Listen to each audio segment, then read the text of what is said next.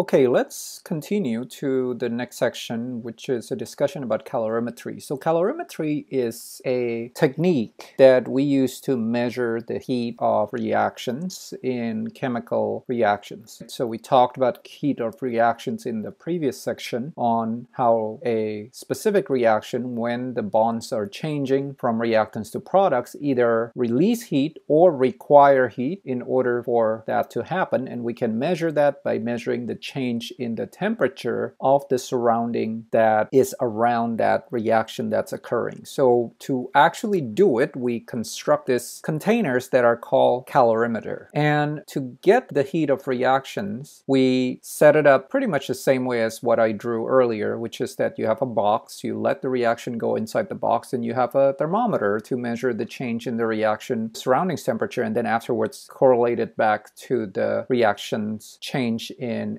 potential energy. So there are two different types of calorimeters. We call them constant volume and then constant pressure. We're going to start with the constant volume calorimeter. This is basically a metal box that you fill with water, and inside that water you have another smaller box that you let the reaction happen inside. Typically this is done for exothermic reaction that is a combustion reaction, and that's part of the reason why it's called a bomb calorimeter, because the reactions here generally are fairly explosive. These exothermic reactions would release heat to the water that surrounds that smaller container, and the whole thing is enclosed, right? So everything is closed off. The only thing that is in there is this little thermometer, which we can look at in terms of measuring the temperature difference of that water at the beginning and at the end of that reaction. So what we're measuring is the heat that is calculated by taking the heat capacity of the bomb calorimeter multiplied by the delta T, the change in the temperature of that bomb calorimeter. What does that heat correspond to? So we start back to the equation with the change in internal energy, which is equal to Q plus W. Of course, Q itself is just the heat, and W is negative P external times delta V. Now here's the important part though. The inside container where the reaction occurs is set up in such a way where the volume doesn't change. So the size of that container after that combustion occurs is exactly the same as before. So if the volume doesn't change, that means delta V here is going to be zero. We've created this container in such a way where work is not done. So work is being converted to heat. So all we have here is just heat. In other words, when we measure the heat, what we're measuring really is just the delta E itself, because delta V is equal to zero. Q sub V is the symbol for heat measured under the condition of constant volume. So this is basically an instrument that's set up to directly measure delta E for a reaction. A lot of times you're going to have a different information being given to you, so you got to pay a little bit careful attention here. There's really two components that you need to pay attention to: the water and then the bomb calorimeter. And the heat that's absorbed by the water you can calculate by using MC delta T, as you did in prior sections. The bomb itself you can also calculate, but this one typically would require you to know what the heat capacity is of the metal and other parts of the bomb, because the bomb is not a uniform piece usually. There's some plastic, there's some metal, there's some glass maybe, and so all of those is then given as one number, which is the heat capacity of the whole container, and you just need to multiply that with delta T to get your Q. And then you would add those two Q's together to give you the Q of the entire container that is coming from the heat of the combustion reaction. So let's take a look at an example on how to calculate using a bomb calorimetry situation. So here it says that we have combustion of a certain amount of sucrose in a bomb calorimeter, which causes the temperature to rise from 24.92 to 28.33 degrees Celsius. Gives you the heat capacity of the calorimeter, and then it's asking one is the heat of the combustion of sucrose in kilojoules per mole, and then the second is to verify the claim that a teaspoon of sugar has 19 calories, in this case food calories. So first thing to think about is just the setup of the experiment. You have a small amount of sucrose, 1.01 grams, so I'm drawing it right there, and that's my bomb calorimeter. You have a container inside a bath of water. So that smaller container inside is where the reaction is going to happen. In that bath of water, you have a thermometer, which I drew right here, with a certain initial temperature, 2492 in this case. And what you do is you let the combustion reaction take place inside that small container. And now what you have is the product. So I'm just changing the color of the drawing to red to indicate that a reaction has occurred. And the temperature of the water bath has now increased to a higher value, 28.33 calorimetry because the combustion reaction releases heat to the surrounding, and the surrounding in this case is that water bath and the bomb calorimeter components. So how do we get the delta H of combustion per mole of sucrose? The first thing we need to understand is just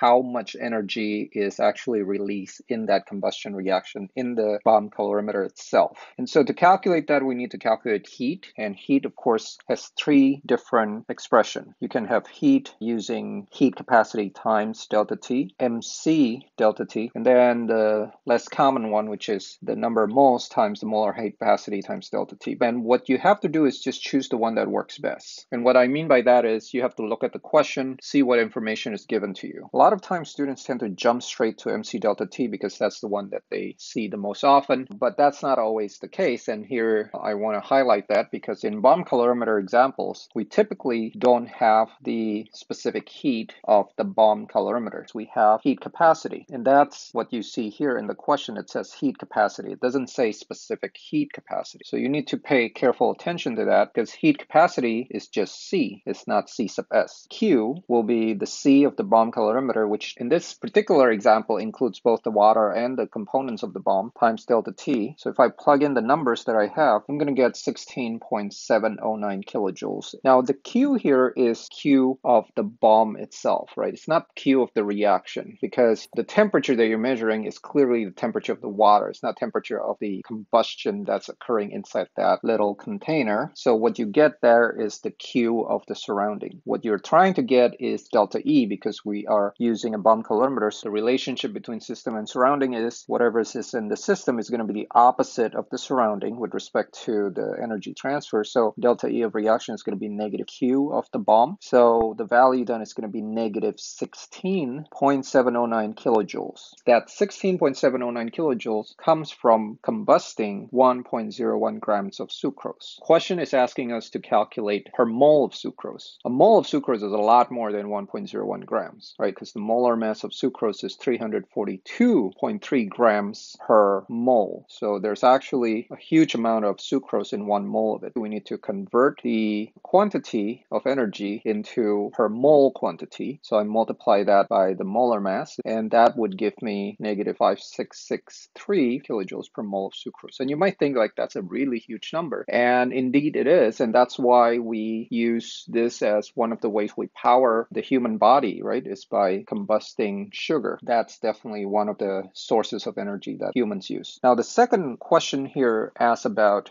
the amount of energy that a teaspoon of sugar has, because the producers of sugars in the sugar packet, if you look at it, it will say that 1 teaspoon has about 19 calories. The question is that true or not? Now, you can calculate that because you know that in 1.01 grams of sucrose, you have 16.709 kilojoules. So really what you need to do here is just convert it to calorie first. Now, remember that the calorie we talked about here is nutritional calorie, and nutritional calorie is kilocalorie, right? So it's written with uppercase C. The relationship between nutritional calorie and kilojoules is just 1 to 4.184. And then the next thing is you have to figure out, well, how much of it is in a teaspoon? A teaspoon, we were told, is about 4.8 grams. So you're going to multiply that with 4.8 grams. That would cancel out your units the way you want it so that in the end, all you get is calorie. You do get very close to 19 calorie. I think it's 8.95. So it does round to 19 calorie. So in other words, the claim is true. Now let's take a look at the second type of calorimeter that we call a constant pressure calorimeter, or sometimes more commonly known as the coffee cup calorimeter. The reason we need to look at this second type of calorimeter is because most chemical reactions are actually not occurring under the condition of a constant volume calorimeter or a bomb calorimeter. Most reactions that happen in your body, for example, or in nature, in plants, animals, open air, all of those actually not occurring under constant volume, right? The volume can change. The reactions occur under conditions of constant pressure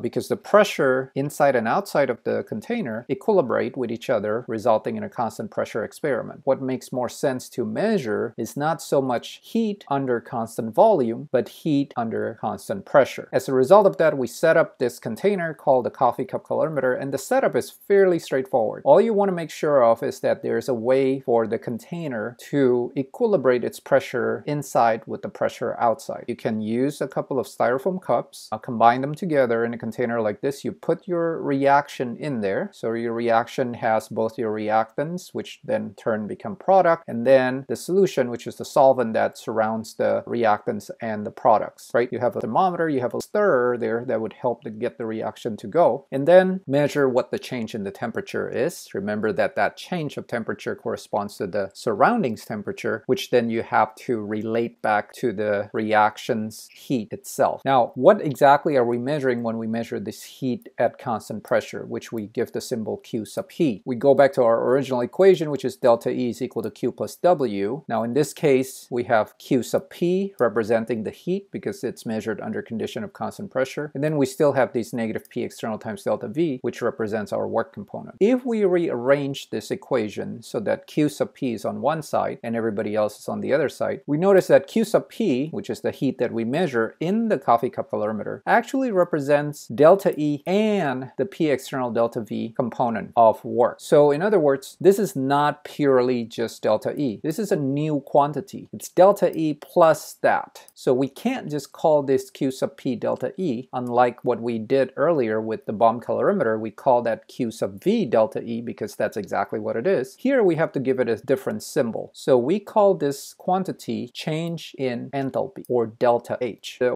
reason to give it this name is give the idea that this is a similar quantity to internal energy. It's just that this is heat that's measured under constant pressure. So when we say delta H of a reaction, we are really referring to Q of the reaction, which is something that we had calculated in a previous video, right? And we can calculate Q by taking MC delta T. That will be one way to do it. You can also do it with the other methods that we discussed before. And that should equal to the Q sub P, heat measured under constant pressure, which is of course your delta H of the reaction, okay? The way we do this, as I mentioned earlier, is you usually measure the surroundings temperature. That allows you to calculate the Q of the surrounding. Whatever happened to the surrounding, the exact opposite happened to the system. So we have this relationship here, which is that delta H of the system is negative delta H of the surrounding. And that's how you can get the delta H of the system, which of course is the same as the delta H of the reaction. So the question that we have to ask ourselves a little bit here is, what's the difference between delta H and delta E? Because remember that when we first started thermodynamics, our goal is really to calculate delta E, the change in internal energy when a chemical reaction takes place. Well, notice that delta H is just delta E plus this component right here. So the question then becomes, how big is this value of P external delta V? If it's really big, then delta H and delta E are going to be very different from each other. If it's pretty much zero, then delta H and delta E are going to be identical. Now, for solids, liquids, and aqueous reactions, there is no difference between delta E and delta H. The reason is because delta V here, the change in volume, is because there's an expansion or a compression. If you remember back to our discussion about work, expansion and compression really only occur when you have gases. You don't really have that process occurring if you're dealing with solids, liquids, and aqueous. So if we're talking about calculating delta H and delta E for reactions that occur as solids, liquids, and aqueous reaction, those two numbers are identical, okay? For gases, we're going to need to look at the stoichiometry fairly carefully here, which is to determine how many gas products do we have relative to gas reactants. Why is that important? Because we look back to the ideal gas equation, which is PV equals nRT, except in this case, we're wanting to know what is the delta V. So we can write it as P external times delta V is equal to RT times delta N. So notice that that's still PV equals nRT. The reason there's a change in volume is because there's a change in the number of moles of gas. The change in number of moles of gas is calculated by taking the number of moles of gas products minus the number of moles of gas reactants, okay? If you want to know how different your delta H from your delta E is, all you need to do is figure out what is the RT delta N component, okay? If your delta N is equal to 0, that means your delta H and delta E are exactly equal to each other. So here's a reaction where the gases on the left side, this is a solid, so that doesn't count. Gases is oxygen, and there's 12 of it. On the right side, you have a gas here, and you have a liquid, so liquid doesn't count. So you also have 12 here. So 12 moles, same number of moles, so delta N is equal to 0. What about another situation here? You look at this reaction, you notice that on the left side, you have gas here and gas here. So when you add those coefficients together, you get 3 moles. When you look at this one, you get 2 moles. So that means that you are going from more gas to fewer gas. That means there's a compression. So your delta N is negative. This whole thing is a negative number. So if that's a negative number, that means your delta H is going to be less than your delta E, because your delta H is equal to delta E minus something. Okay? And the third situation is when you have more gas on the product side. So if you look at this reaction here, you have 3 moles of gas on the left, 5 moles of gas on the product side. Your delta N is positive, so your delta H in this case is going to be greater than your delta E. But the key point to take away here is that in most situations, delta H and delta E are the same. So here's a problem on comparing delta H and delta E value. We just talked about the fact that there's not a whole lot of difference usually between these two values, except for reactions involving gases. And even then,